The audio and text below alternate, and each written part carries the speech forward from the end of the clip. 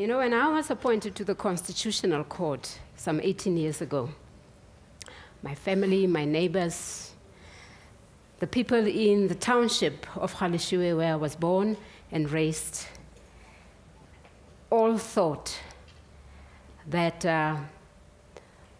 I will place Galeshewe on the map. And my appointment was therefore phenomenal.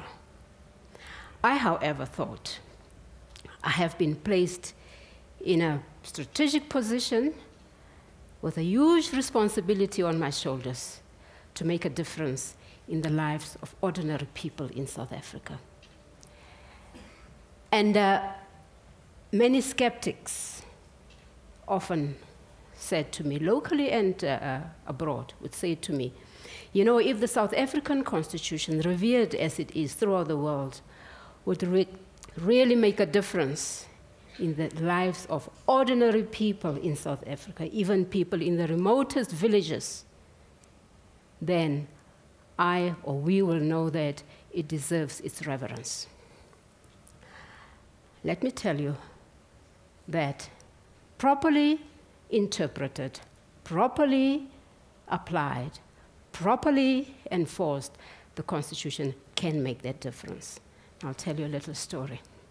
It made that difference in the life of one woman and the villagers in a very remote village in Limpopo, when, in terms of African tradition, women would generally be rendered invisible in villages, and amongst others, were not entitled to succeed to the position of traditional leadership in villages. Now, our Constitution protects the entitlement of everybody, including women, to succeed to traditional leadership. But at the same time, in the same Constitution, it also protects the right to practice your culture and your tradition. So in a way, there's a contradiction. Indeed, in this particular case, the king of the village passed on, and because he didn't have a son, because his eldest child was a woman, the kingship passed to the uncle of this young woman. Therefore, the eldest male person within the family. A number of years later, the uncle died. And as the tradition goes, the traditional rule goes, the kingship was supposed to pass on to his eldest son, and not to this young woman or the girl, eldest child of the original king, who was now an adult woman. The villagers at the time felt that we have a new constitution now, surely things should change. We can't operate the way we used to operate before the Constitution. The Constitution recognizes the right to equality. Men and women are equal now because there should be non-discrimination based on gender. But there was opposition, of course, from the supposed newly appointed king.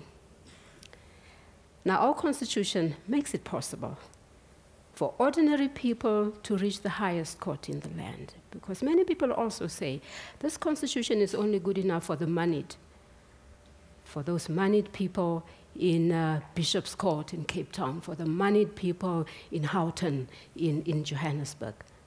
Our Constitution makes it possible for people to bring issues to the highest court in the land on behalf of those who cannot do so. And that's exactly what happened in this case. The matter came before the Constitutional Court, and guess what? The court decided that based on the right to equality, where there is non-discrimination based on gender, this woman now, in this new constitutional dispensation, has a right to become traditional leader for the first time. For the first time in the history of this village, and perhaps many villages, and in the thought processes of many villages, a woman ascended to the position of traditional leadership. I happened to find myself in an official function sitting next to the uncle of the king who had been removed. And he brought up the issue, said to me, that woman will never rule in that village. The villagers will never accept a woman to rule over them. Guess what? When she was enthroned, the whole village danced. The whole village danced, and I knew deep down that I was part of a decision based on this constitution, which made a difference in the lives of ordinary people, even people in the remotest villages of South Africa. And you know what? Have a little faith in your constitution.